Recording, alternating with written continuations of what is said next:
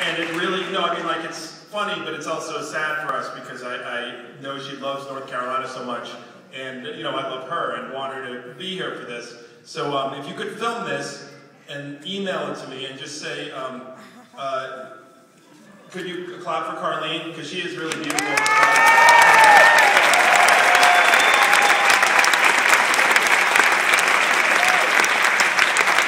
Thank you, Carlene.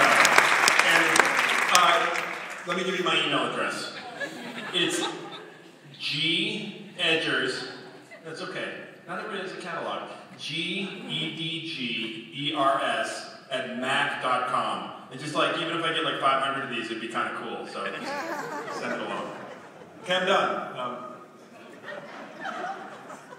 Does anyone have any questions for Geoff? Can you yell it? I'll ask the obvious one. We got one way up there, though. Okay. He was first, sorry.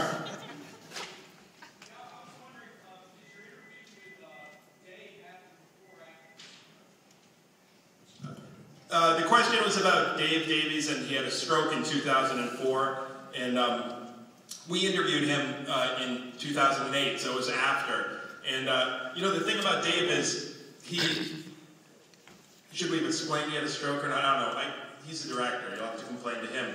But Dave always was hard to understand, so I don't know whether the stroke made it harder to understand him or whether he just was hard to understand.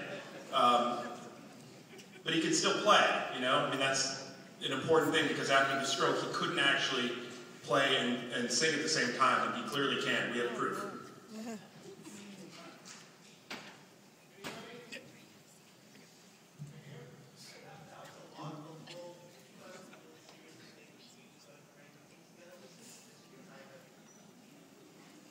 Did I really think I could bring the Kinks together? And, I mean, yes. I still think I can.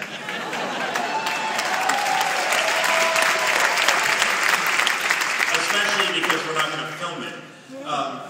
The thing is, Ray is a complicated guy and Dave is a complicated guy, and they're sometimes willing to show up unannounced at pubs and sing songs, and sometimes they're not willing to submit to interviews from, people putting in requests through the formal channels. And so, I always thought, and I talked to everybody who was associated with Ray, producers that made his last records, friends, everything, and they all said, hey, you know what? He might be turning you down now, but he could call you up tomorrow and say, hey, you know what?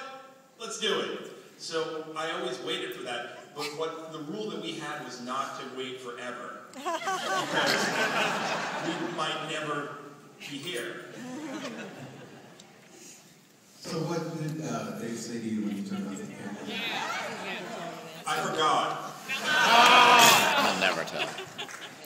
Okay, so your wife is having a baby, and the obvious question is, are you going to name him Ray? No. I can't actually share the name of the baby. We made a rule about that. But it's not Ray, Dave, Nick, or might be Pete. I think that's the first one.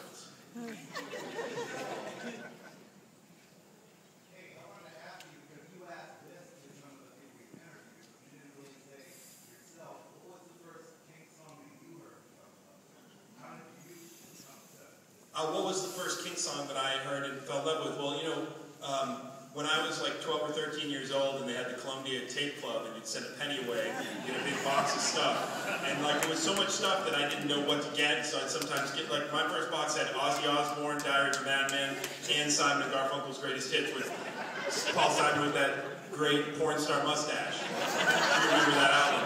And, but in that set of tapes was One for the Road, the Kinks double tape. I don't know, like from their arena rock years. And people don't realize it because they say, well, how do you like the Kinks? They're from the 60s. And no, I mean, to me, the Kinks had their greatest era of popularity in the 80s. They were playing arenas, Come Dancing, Do It Again, One for the Road, Low Budget. Those are, these late albums that found them more popular than ever. And that's how I got into them. And then when I got older and theoretically smarter, I went back and listened to the stuff in the 60s that really was, life-changing.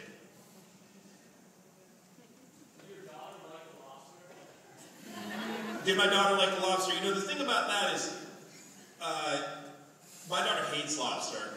She's never, ever wanted lobster. And so I'm just glad that she said that for some unknown reason. I mean, we didn't put her up to it, she just said it. And as soon as she said it, we thought, that's good. I mean, I don't know what it means, but it works. And, you know, luckily, having a director who actually thinks that way, I mean, I thought she doesn't like lobster, but Rob thought, now we have an ending.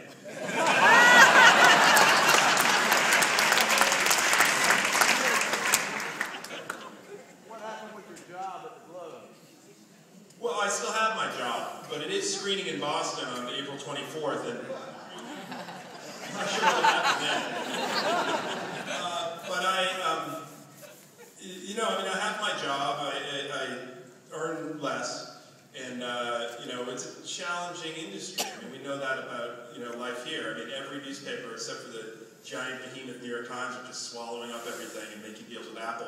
Not that I care. It's a struggle, you know, and you just hope that you can survive it, because I love being a newspaper reporter and I love writing for a living. I don't know what I would do other than that.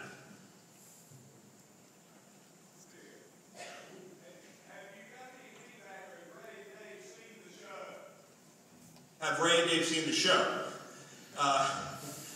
They've seen many shows. I'm not sure they've seen this. No, I'll tell you, Dave has seen it because he had to approve part of it, and he approved it. I mean, I kind of got like, I didn't get a direct answer from him. It was kind of mixed, but I mean, if he didn't like it or despised it so much he wanted to stop it, he could stop his part, I guess. And Ray has not seen it, but I know his assistant has it.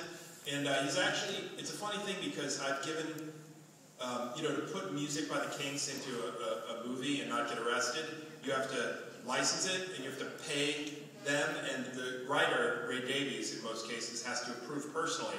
And we went through a very lengthy process, but it happened, and I wrote a home equity check. And well, what's funny is that Ray has been, he goes to different cities now, and he's sometimes playing the same city as we're playing a festival.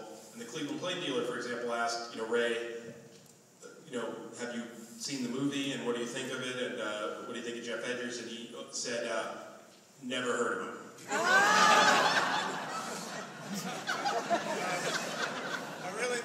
I like what you did when you had the tirade against the union guy in Boston. It's hysterical.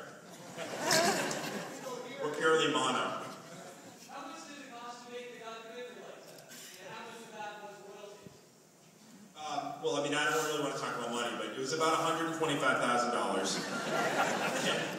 And $25,000 was probably in licensing of clips and music, and $15,000 was our interview with Paul McCartney that he blocked us from using. We're not supposed to say that, though. You weren't supposed to say that, Geoff.